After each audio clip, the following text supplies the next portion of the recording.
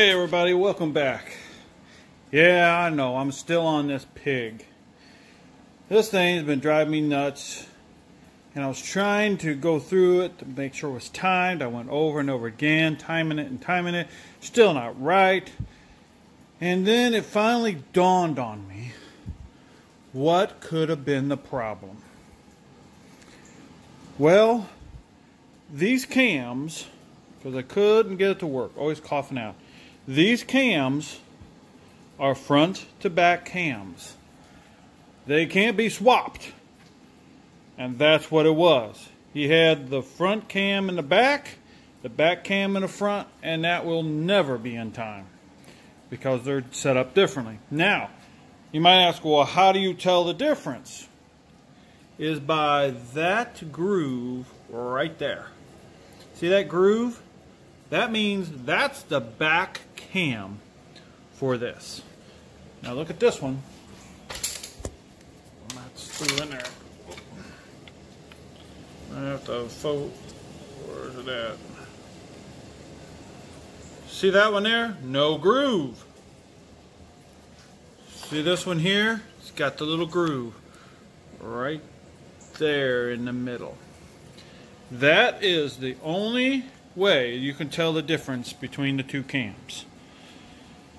There is the problem. That's been my problem the whole time, and here I was thinking, but that wasn't all my problem. There was another issue with the front cylinder.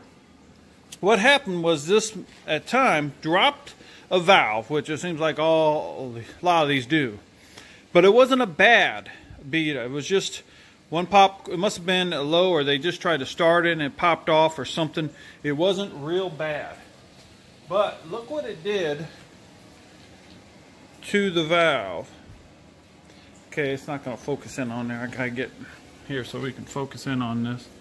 See that little dimple? See that? That was making it not work too. Now it might have run with that, but not very good.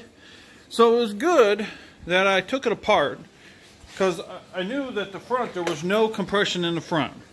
So that was bad too. So here, this motor should have been ready to go, was not even close. This guy had it timed wrong. He had the wrong cam on the wrong side. He had the front, he had the wrong head on the wrong side, the wrong cylinder. This guy did not know what he was doing. And I should have known that. So but I know now. Don't trust anybody that think they know what they're doing when they're putting an engine together. This guy had no clue on how to put this engine together. I was starting to wonder about myself on this thing, because I was like, man, it was driving me nuts.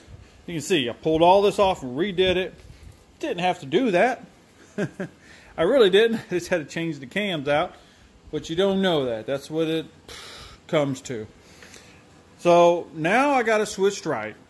I'm ready to put this puppy back together and see if it will fire. My goodness. This has been a long, drawn-out process. So, when that time comes, I'll bring you along. I don't know if it's going to be on this video or another video. We'll have to see when I can get, if I get it done and when I get it done. But I'll be back.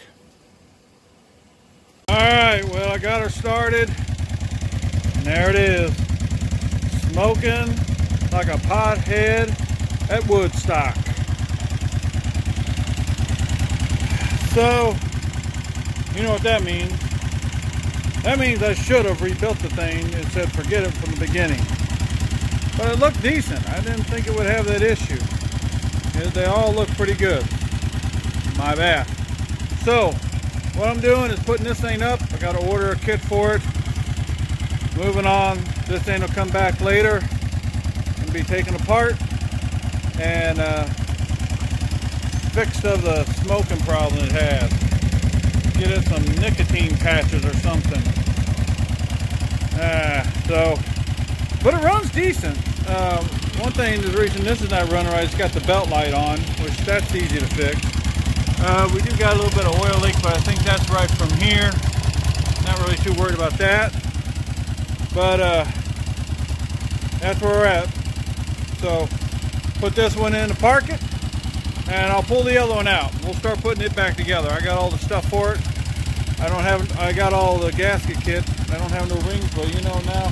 The guy just took that one apart. He said it was running fine, but I might double talk about that. So, all right, well, I just want to bring you up to date on this King. This is the Brute Force 750. So I'll bring you back on when it comes back alive, and I'll bring you back when I'm working on the other one.